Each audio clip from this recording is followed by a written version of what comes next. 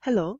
In this short clip, I'm going to just take you through some points that pathologists will look at when we are handling cases of thyroid carcinoma. So actually, the pathologist's focus is exactly the same as the entire multidisciplinary managing team's focus. And the first step, of course, is in making the diagnosis. So much of the time, thyroid cancer is diagnosed using a very simple method of fine needle aspiration cytology. And here is an example when we examine the aspirated material from a thyroid nodule. We can see that the nuclei here are quite oval to irregular. There is very powdery, fine chromatin. There are very well-formed nuclear grooves, and we can also see occasional nuclear pseudo-inclusions. So this is a very classical, clear-cut case of papillary thyroid carcinoma, and we can make this diagnosis with a high degree of accuracy on cytology. And of course, the next step is then to evaluate the resected tumor.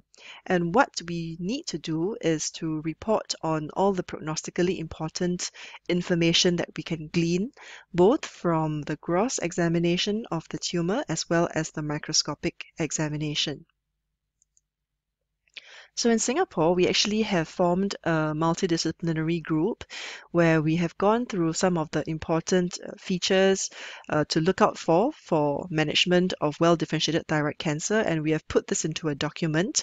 So essentially, I've summarized it here. This is what the pathologist can actually pay attention to that is prognostically important: size, histologic type of tumor, grade if relevant, the presence of lymphovascular invasion, completeness of resection, whether there is extrathyroidal extension, and whether there is lymph node involvement.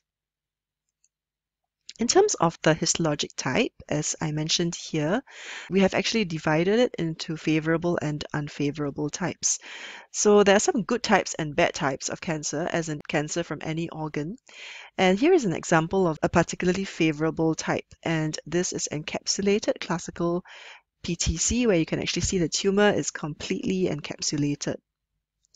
And here is an example on the opposite end of an unfavorable type. This is poorly differentiated thyroid carcinoma, where the architecture is actually quite insular or quite island-like. Here is an example of some of the risk factors which denote a higher risk of recurrence. And these factors actually combine examination by the clinicians, by surgeons, radiology, as well as pathology. So those that we can actually assess on the pathology report would be incomplete tumor resection, in other words, tumor margin status. Then pathologic lymph node status, we can examine lymph nodes microscopically for mets and also measure the size of the mets.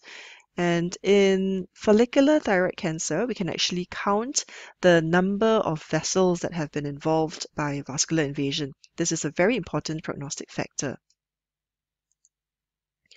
So when we are actually handling a case, often the pathologist will refer to this template.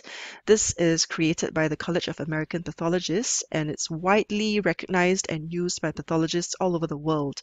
So we have the AJCC staging system, and again, this goes by different size cutoffs, as well as the presence of extrathyroidal extension, and also the nodal status.